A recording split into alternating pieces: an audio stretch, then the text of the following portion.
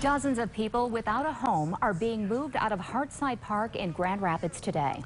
Some of those people will be put in a temporary shelter just across the street, but others will simply get up and find a new spot to camp out.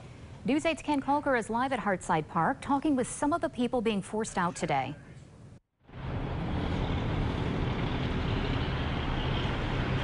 Yeah, we're down at Heartside Park, and as you can see by the sign, it's called an oasis in the city, and it has been an oasis for many homeless people here for a good part of the summer and into the fall. But today, they have to leave. They've got until sunset to get out of the park.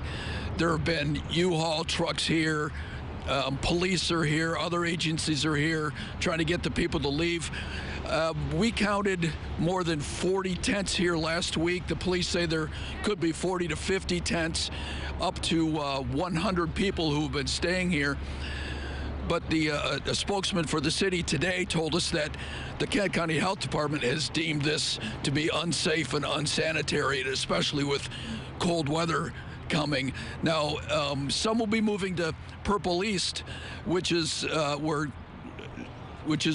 basically a new mission for the homeless. Could be up to 100 beds. But we talked to one man who said he had no idea where he'd go. I'm almost about to just leave my stuff and just take what I can on my back. I've done it before, but it's the winter time. It's not like summertime where you can just sleep anywhere.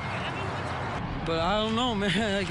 I just don't know what I'm gonna do with it. And all this stuff is like brand new. They were giving away, but I don't know where I'm. I don't have enough help.